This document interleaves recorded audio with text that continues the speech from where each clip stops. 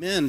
What an incredible morning of worship. I'm so thankful for Mark Trammell Quartet and for Brother Fred and the music that we've heard. Let them know one more time what a wonderful job they've done this morning leading some worship.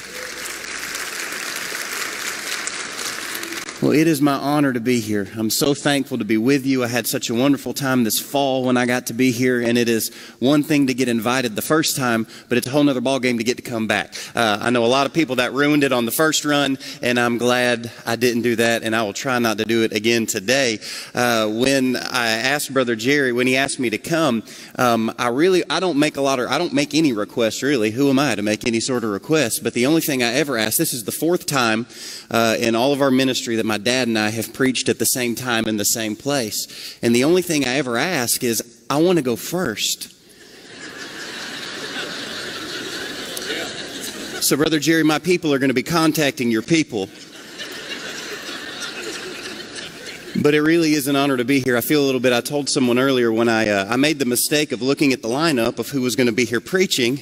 And if you ever watched Sesame Street or had a child who watched Sesame Street, they had a little skit where they put 4 squares on the screen, and there'd be 3 policemen in the squares, and then there'd be 1 fireman, and they'd sing a little song. One of these things is not like the others. This week you have a who's who of preachers, and I'm more of a who's that. But this is one who's that, who's thankful to be here. So I'm going to ask you to take your Bible and open up to Mark chapter 5. Brother Jerry, I really am honored to be here. Some of my heroes are here and will be preaching this week, and I'm just thankful to be able to be here and be a part of it. Mark chapter 5, the title of my message this morning is this: Ministry in Motion. Ministry in Motion from Mark chapter 5. I'm going to read the first 20 verses. God's word says, "Then they came to the other side of the sea, to the country of the Gadarenes. And when he had come out of the boat, immediately there met him out of the tombs a man with an unclean spirit.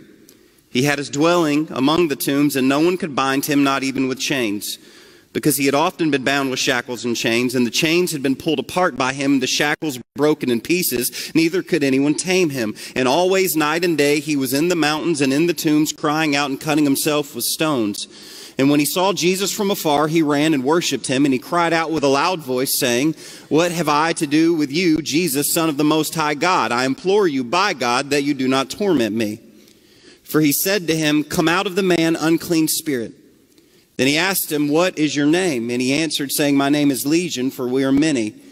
Also he begged him earnestly that he would not send them out of the country. Now a large herd of swine was feeding there near the mountains, so all the demons begged him, saying, 'Send us to the swine that we may enter them.' And at once Jesus gave them permission. Then the unclean spirits went out and entered the swine. There were about 2,000, and the herd ran violently down the steep place into the sea and drowned in the sea. So those who fed the swine fled, and they told it in the city and in the country, and they went out to see what had happened. And then they came to Jesus and saw the one who had been demon-possessed and had the legion sitting and clothed and in his right mind. And they were afraid.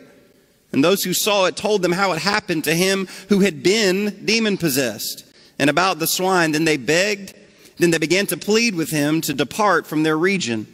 And when he got in the boat, he who had been demon-possessed begged him that he might be with him. However, Jesus did not permit him, but said to him, 'Go home to your friends and tell them what great things the Lord has done for you and how he has had compassion on you.'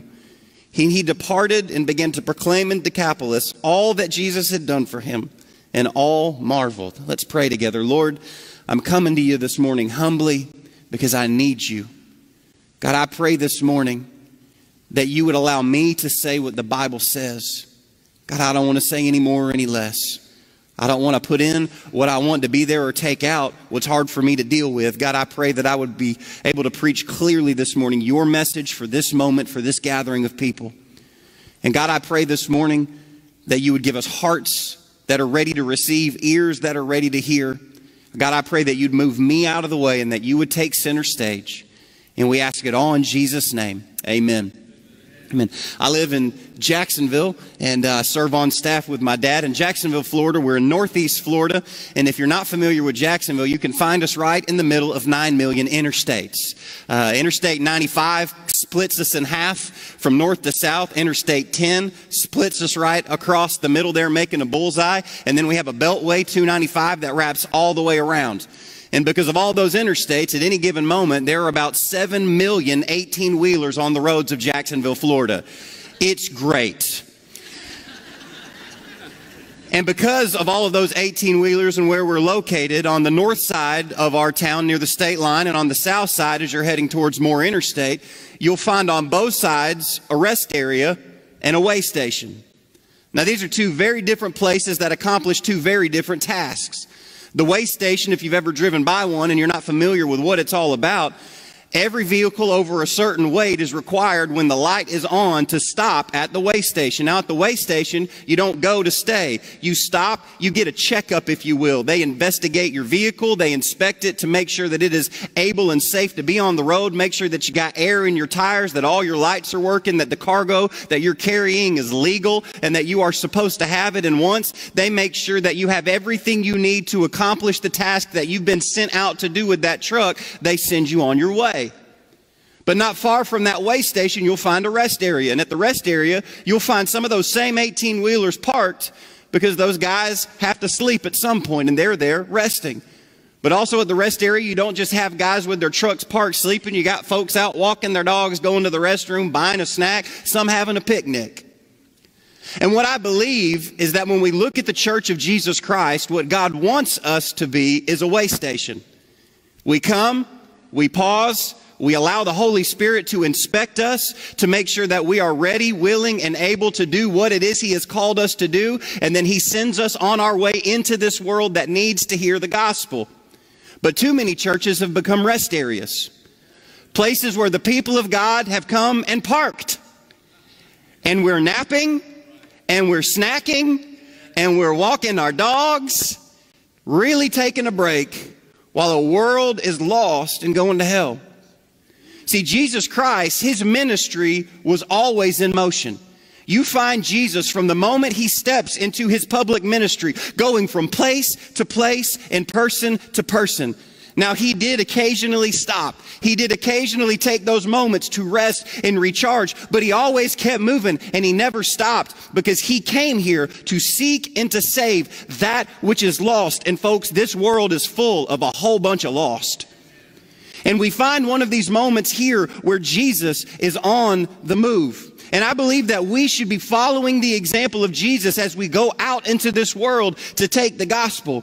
It hadn't been easy for Jesus up until this point. Before we arrive in Mark chapter 5, you can go back to Mark chapter 3 and you see that the early days of His ministry were not easy as He's proclaiming the truth of who He is and what God has sent Him to do. His family thinks He's crazy. It literally says in the middle of Mark chapter 3 that His own people go and they try to take a hold of Him because they say He's out of His mind. We know Him. He's not the Son of God. We know where He's from. We know who raised Him. He's lost it. But the religious people, they didn't just think He was crazy. They said He's not just crazy. He's possessed by the devil. He's evil. He's out here. He's preaching heresy.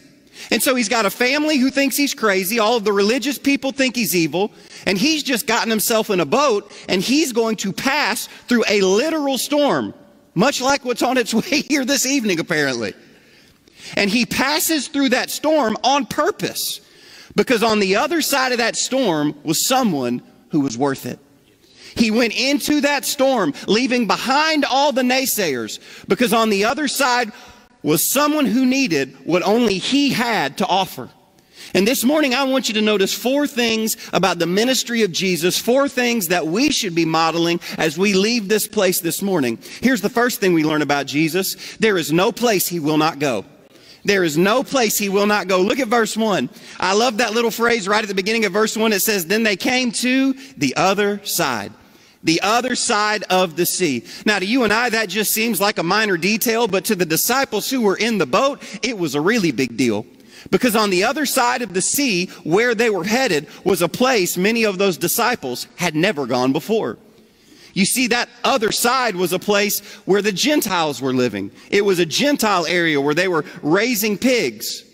And I guarantee you, every one of those men in the boat with Jesus, all of those disciples, at some point in their childhood, had had a conversation with their Hebrew mama that went a little bit like this. Don't ever let me hear about you going to the other side of that sea.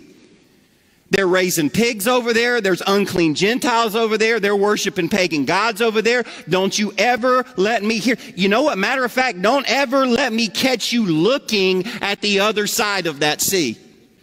It was a place they did not go, a place that they would have actively avoided. You see this in the life of the disciples over and over with the ministry of Jesus. Jesus says that I must needs go to Samaria, and they're going, we don't go to Samaria. Constantly wanting to go the long way around because there were neighborhoods and towns and places where good godly people just didn't go. But Jesus went. Jesus set his eyes on them, and he went there with a purpose. See, the disciples would have systematically avoided this place. It was a pig farm. It was clearly off limits. It was an unclean territory full of pagan people, and it's exactly where Jesus takes them. And this is the question we have to ask ourselves this morning. Where am I not willing to go for the sake of the gospel of Jesus Christ? See, we have churches that say that we are here to fulfill a great commission that says to go into most of the world, some of the places, a few of the countries. No, it says to go into all of the world. And if we're going to be a church that fulfills the Great Commission, you know what? There are no zip codes that are off limits. There are no places that we cannot minister. See, we've got to start asking ourselves as believers and as churches, are we only going to do ministry on this side of the bridge? Are we only going to reach the people on this side of the tracks? Are we only going to reach the people who look like us and talk like us and spin like us? Are we only going to reach those who are comfortable to us? Because you see, Jesus Christ, for him, the planet that he came to save, there were no boundaries he was unwilling to cross. He was crossing and breaking boundaries and barriers because when he saw the world, it wasn't separated by zip codes or state or national boundaries. He wasn't looking at races or religions or creeds, or he wasn't looking at any of that. He sees us as two things, lost or saved, sheep or goats, heading towards heaven or headed towards hell. We are either his or we are not, and he came so that all would be saved.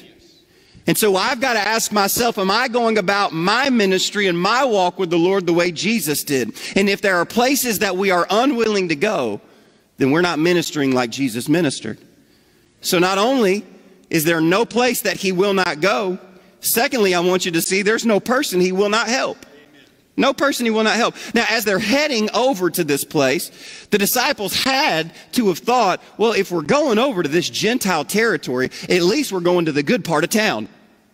See, where they were going, it tells us at the end in verse 20 that they're going to Decapolis. It would have been the capital area, if you will, the central location where the business happened. It was all obviously an affluent, wealthy part of the region because there was a pig farm there. And a pig farm with 2,000 pigs was someone who was fairly well off. And so the disciples, I can only imagine, were thinking something along the lines of, well, if we're going over to this Gentile, okay, at least maybe we're going to be talking to the folks who are important. The folks who have influence, the folks who have prestige. And maybe we're going to reach these influential people so those influential people can reach the rest of these pagans and we can get out of here. But when their boat lands on the other side, their first customer was not who they were expecting. See, it tells us in the Gospel of Matthew that there were actually 2 demon-possessed men that they encounter, but here in the Gospel of Mark, we're only focused in on one of them. And so for our purposes this morning, we're going to focus on that one as well. But 2 demon-possessed men come violently and loudly running out of the graveyard, and they're headed right for Jesus and the disciples. And I can only imagine if I was there and I was one of the disciples, my move would have been this. It's all yours, Jesus. You got this one. We didn't even want to come over. I'm not. When my mama finds out I'm over here, you drug me all the way over to a pig farm. I'm going to have to explain to my mama. And now this is the guy you want me to deal with? You see, when you come to church, if this church is anything like my church, and I believe that it is, we have the policy that everybody's welcome. That there is no one unwelcome here at Mims. That we want you to come as you are. that just as Dad said earlier, that we don't even need you to get cleaned up before you get here, that we want everyone to hear about the gospel of Jesus Christ, and we want the Lord to do his work on you. But even when you have that same philosophy as come as you are, there are a few baseline requirements for church attendance. And this guy didn't meet any of them. You say, what do you mean? Well, here's the first one. If you come to North Jacks on a Sunday, we expect you to wear clothes. I'm not saying what kind of clothes. You can wear a suit, you can wear a tie, you can wear no tie, you can wear a coat, you can wear no coat, you can wear jeans, you can wear khakis, you can wear shorts. Just something. Some church clothes. Any church, clothes are church clothes. You can't come naked. That's what I'm getting at here. This guy comes running out of the graveyard. He doesn't have a stitch of clothes on. You can come to church in whatever kind of suit you want to wear, just not your birthday suit. That's the way it works. You got to have clothes on. So that's the first requirement. You got to come clothed. This guy doesn't check that box. Now, the second one is if you come, we're going to ask that you conduct yourself appropriately. Now, this guy, he's screaming to the top of his lungs. Now, there's a difference between shouting for the Lord and screaming like a wild person. And I promise you, if you show up at Mims on Sunday morning naked and screaming, some of these fine men with the little earpieces in their ear who talk into their sleeves, they are going to escort you out one of these side doors and have a conversation with you. And not just that you act appropriate, but that you treat people with respect. These guys, it says when you read the parallel passage over in Matthew and you read here in Mark, it says that they wouldn't let anybody get near them, that everybody that tried to get their hands on them, tame them, control them, put them in jail, they whipped their tails. They beat up anybody they could get their hands on. And I'm telling you, if you show up to church on Sunday morning, no clothes, screaming like a maniac and beating everybody up, we're going to have a conversation. Now, here's the fourth one. If you are currently in the custody of the local law enforcement, we do not want you to escape and come to church on Sunday morning. Our churches have ministries where we will go see you. If you make a bad decision and end up in jail, we'll come see you there. But you can't go, I can't miss church. I'm busting out of the joint. Here I come. And this guy says that the only thing he wore were accessories, broken shackles and chains. So everybody that's tried to chain him, control him, he's broken apart from all of those things. So, no clothes, screaming like a maniac, violently beating up everybody he can get his hands on. Anytime anybody tries to put him in some form of custody or control, he breaks out of that as well. And this is who Jesus has highlighted as his top prospect for visitation. I promise you, if you come to midweek visitation here at Mims and Brother Jerry goes, hey, the local crazy guy who's got no clothes on screaming down by the gas station, that's who I want you to go see tonight. Yeah, I'll send you my letter. I'm moving. I'm out of here. And this is who Jesus is after. He's powerful, he's violent, he's demon-possessed, and Jesus goes to him.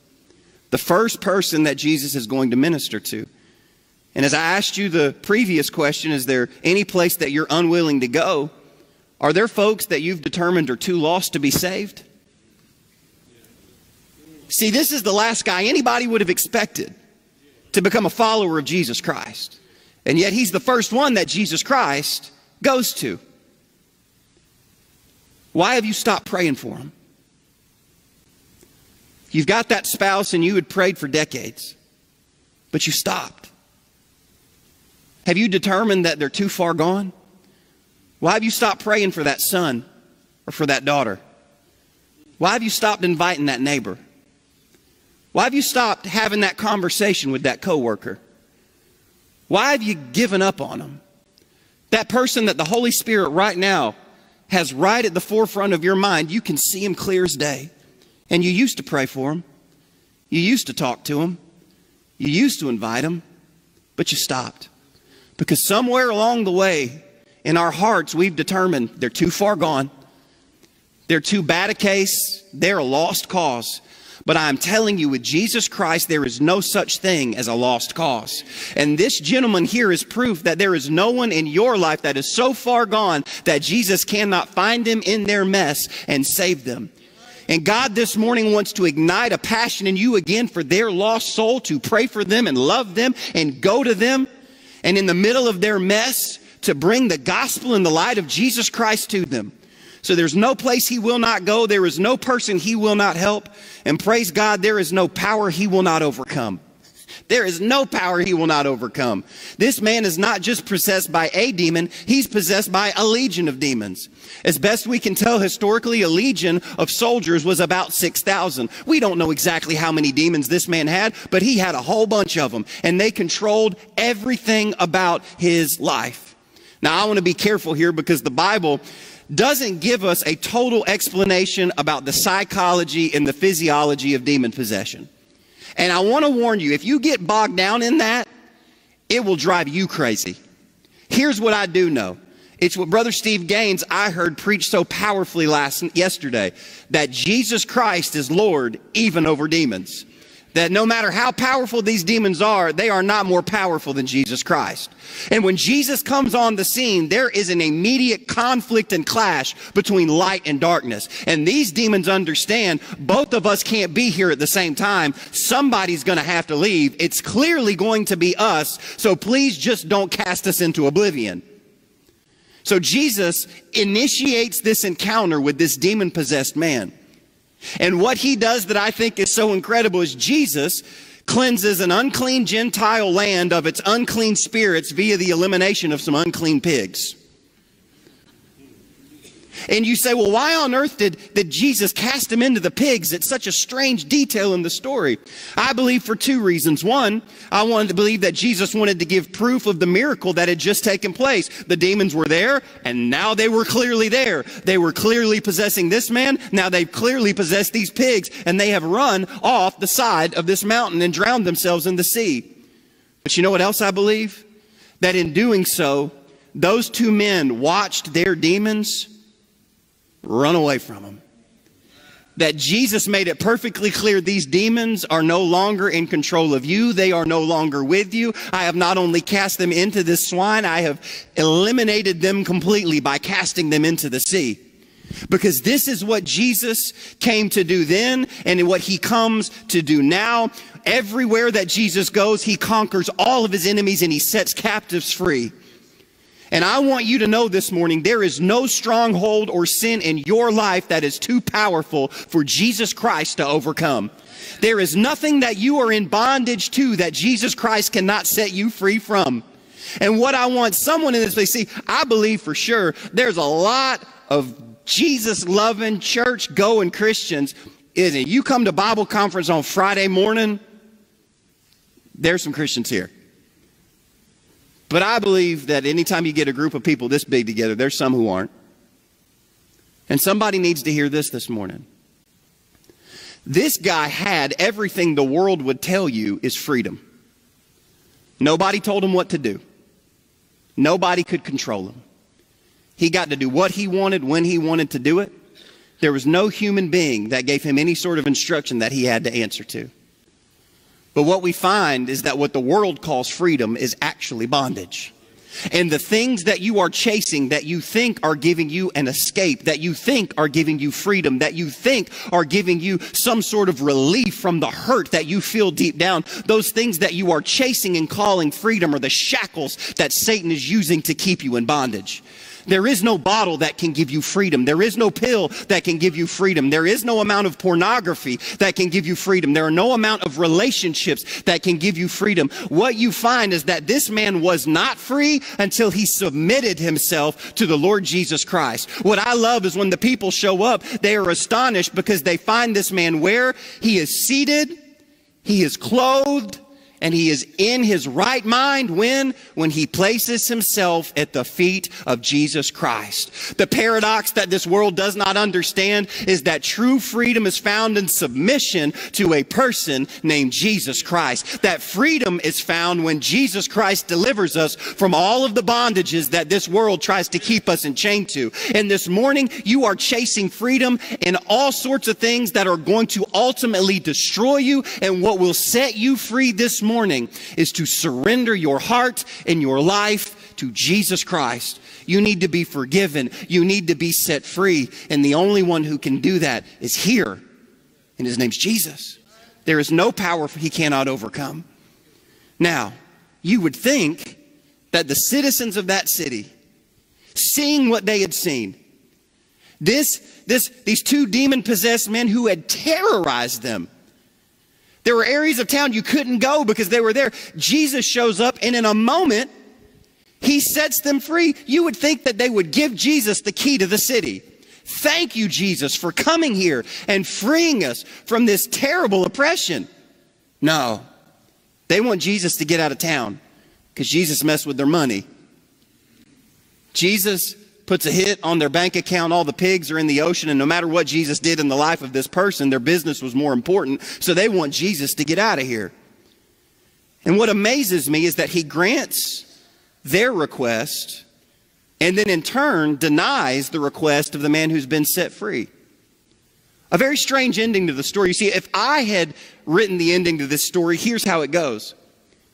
Well, first of all, the first version that I would have written, all of the people come out and go, Jesus, Jesus, Jesus, thank you for all that you've done.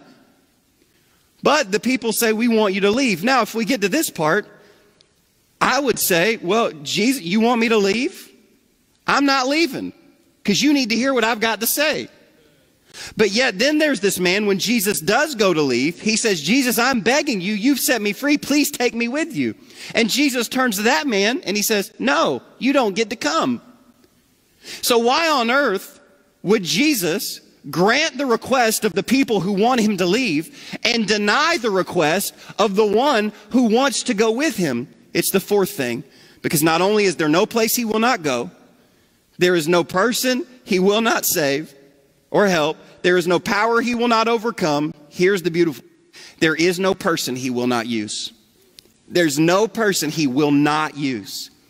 On the day of this man's conversion, Jesus instructs this formerly demon-possessed man. I love the way he's described when you go through the end of the story there. It says, when they came to see Jesus in verse 15 and saw the one who had been demon-possessed, who had the legion, sitting and clothed in his right mind, they told him about what happened.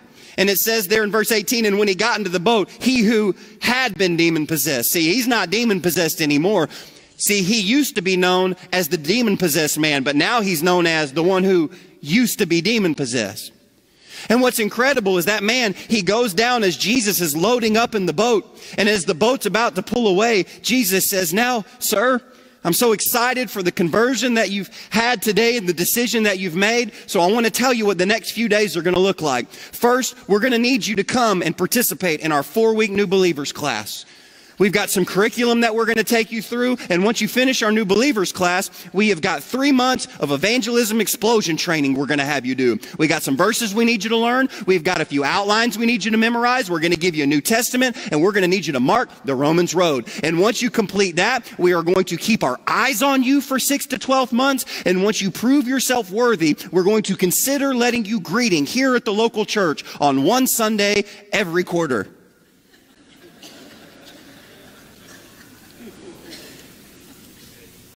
He says, go today. On the day of his conversion, Jesus puts him into service for the gospel. Now, I hope that you know, listen, our church has a new members class. Our church teaches evangelism training. We believe in accountability. I don't think that if somebody gets saved Sunday morning, you ought to give them next Sunday morning sermon. But I do think that we have become so structured to agree that we go, well, you know what, you got to prove yourself. And what we do is we choke the life, the light, the joy, and the excitement out of new converts when what they're ready to do is to unleash this passion that's been turned loose inside of them. And this is what Jesus does. He says, no, you can't come with me because you have to go tell them. You've got to go tell them. These people that you terrorize, nobody knows you better than they do, and they need to hear from you all that I've done for you. See, the message that he gives him to convey is very simple. He doesn't say, I want you to explain all of the complexities of the prophecy and eschatology. I want you to explain all of the difficult passages in the Old Testament law. He says, no, I want you to go, and you find it there in verse 19. Go home to your friends and tell them what great things the Lord has done for you and how he has had compassion or mercy on you. I have to be very honest with you. I wrestled with a lot of insecurity and a lot of nervousness about being here today. I was joking, but in that joke was some truth that when I look at the lineup of pastors and preachers who you are going to hear speak this week, when I look at it, they have got more degrees than I will ever have. Some of these men teach other pastors to get the degrees that I've got. They have preached to much larger crowds than I will ever preach to. Some of them are experts on the biblical languages like Hebrew and Greek. Many of them have pastored for longer than I've literally been alive. But I've got one thing on them. There is not a preacher or pastor in this lineup who is a better expert on how God has shown grace and mercy to Josh Reavis. No one who is preaching this week knows my story better than me. No one in this place knows better what God has done in my life. And there is no one who can tell my story like me. See, nobody else was sitting in the seat I was sitting in as a pastor's kid who was 15, who knew a lot about Jesus but didn't know Jesus. There's no one who has seen the work that God did in my dark heart. There's nobody who knows and understands my sin like I do. Nobody knows how much bondage I was in like I do. And I am here to tell you that God has been merciful and gracious to me. And I want you to understand your story is not ordinary, because the work of salvation is extraordinary. That the ordinary is extraordinary because when God brings about life where there was nothing but death, there is nothing ordinary about it. And you may never preach on grand stages, and you may never write a book. You may never sing to stadiums full of people.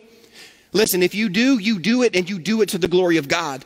But for the rest of us, what you have to do is go tell your story, because there is nobody who knows your story better than you. You've got to go back to those friends that you used to run with, because there's one thing they can't deny. They can argue with you about scripture. They can argue with you about eschatology. They can argue with you about hypocrites in church. But you know what they can't argue with? They knew who you were. They see who you are. And you're telling them that Jesus is the one who did it. And there is no arguing that fact.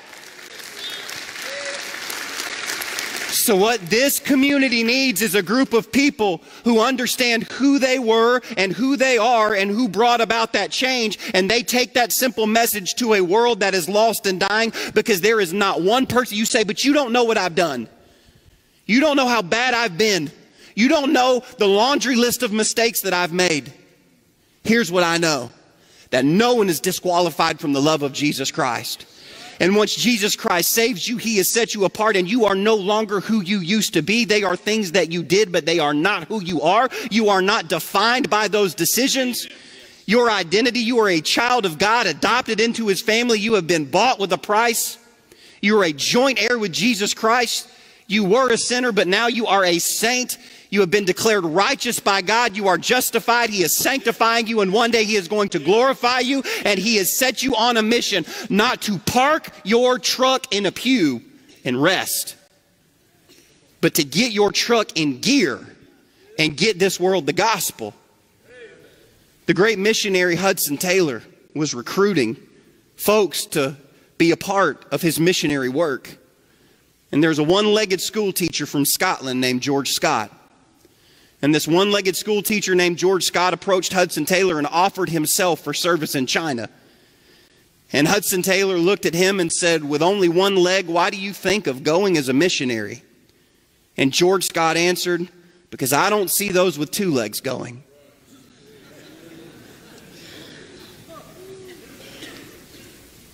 The only thing I have to ask you this morning is why you got your truck parked. Listen, is there somewhere you're not willing to go? Are you willing to go where they are? Do you believe that Jesus can save them? Do you actually have a story to tell them? And if you do, you proclaim it with every breath until your last breath, until your eyes close here and you see him there. I'm going to ask you to bow your heads and close your eyes. God, I pray in this moment, there may be some folks in this place, they don't have a story to tell.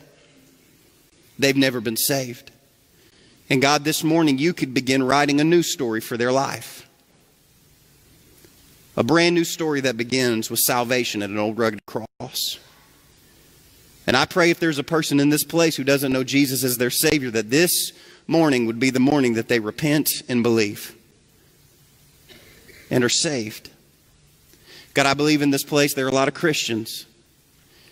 And God, I believe that you've pricked all of our hearts at some point this morning through the incredible word that Dad preached, through this feeble message that you gave me the opportunity to share. And God, I pray for those that have got their truck parked, that God, you'd get it in gear this morning. That God, you'd erase the boundaries. That God, you'd give us eyes like you have to see people in only one of two ways, lost or saved.